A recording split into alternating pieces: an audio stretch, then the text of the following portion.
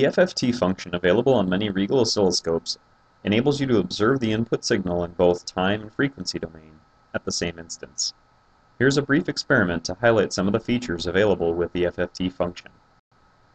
Let's test the AC line of the power supply to a test circuit board.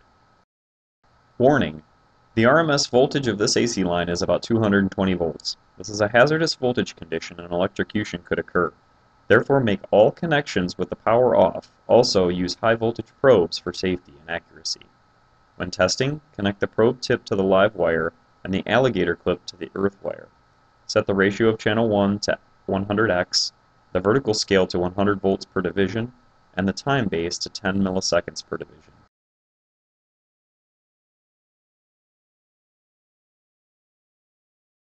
Now we can see the AC line waveform on the screen. Turn on the RMS measurement and frequency measurement.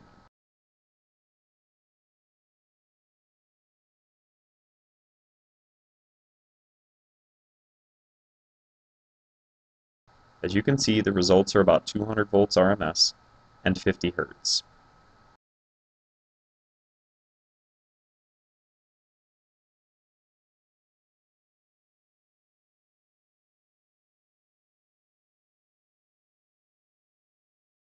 Now choose the FFT function,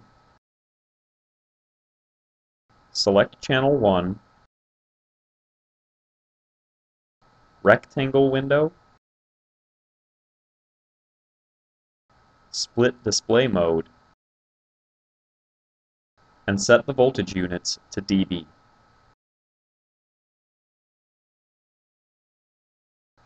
Use the multifunction knob to adjust the vertical amplitude and vertical position.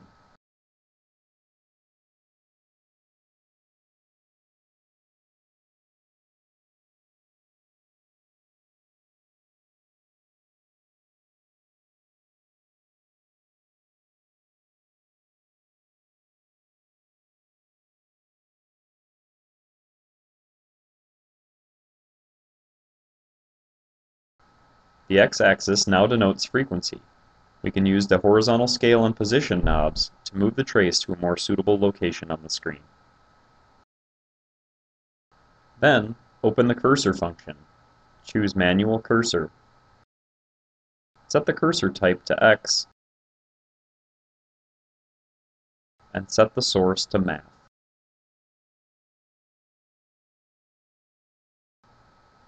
Select Cursor A and move it to the first peak.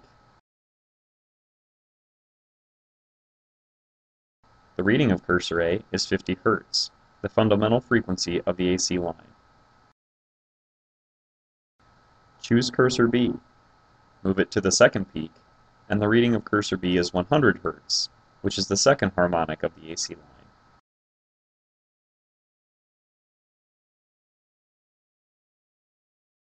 Set the cursor type to Y, and now we can also measure the voltage of each harmonic.